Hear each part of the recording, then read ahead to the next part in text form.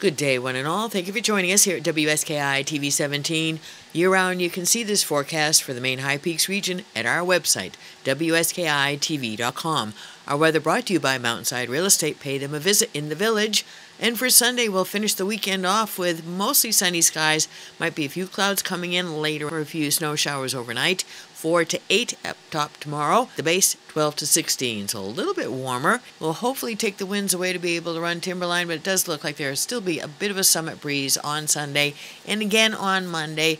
But a little bit warmer on Monday, 13 to 17 up top, 24 to 28 at base, although we will see more clouds. Hopefully a snow shower or two. We'll take whatever we can get. Tuesday, 50% chance of snow as we see how close that system will get to us. 29 at the base, 14 up top, partly sunny for Wednesday and Thursday. 31 at the base and 15 at the summit. 34 on Thursday at the bottom of the mountain, and 18 up top. So getting nice and mild towards the end of the week. Take advantage of it. Hope you can skip school and be here to enjoy all the fresh powder. Birchwood Interiors brings you our trail conditions for Sunday. 117 trails and trail sections now open for skiing and riding. That includes a bit of terrain over in Brackett. We have powder and packed powder out there for you. Groomers are going to do another bang-up job everywhere around the base area. Served by Snubber at 8 o'clock, Sawduster and Skidway at 8:30. Also doing plenty of work in the center part of the mountain for all abilities. 8:30 for Super Quad Skyline and a Double Runner. 8 o'clock start for West Mountain and 9 o'clock start for Timberline up top. Tune into our live show and we'll see how the wind is. Hopefully that can operate no problem. 8:30 also for the East Side lifts. King Pine and Whiffletree, getting you over there nice and early. The corduroy will be sweet if you're looking for groomed trails. Snowmakers still enjoying a bit of a break. Terrain park guys, not so much. Every night they work on the terrain parks to get them just right for you. And the groomers, Timberline, Bridle Chain, Tote, Kings, Hayburner, Haywire, Comp, Gauge, Sluice on the list, Wedge, Nitro below Spillway Crosscut, Go-Go Line, Lower Winters Way, and all the trails at the base area.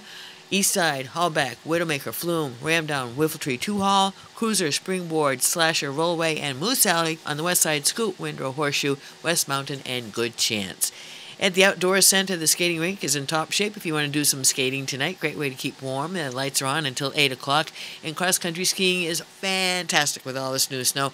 They have the trails groomed in great condition for you. Not so much for the fat tire biking. So if you can help them out by doing some snowshoeing of the single track, that would be just marvelous. And because of that, they have postponed the fat tire race that was going to be on Sunday. Will now be on Sunday, February 20th. Hopefully things will be just right for fat tire biking then.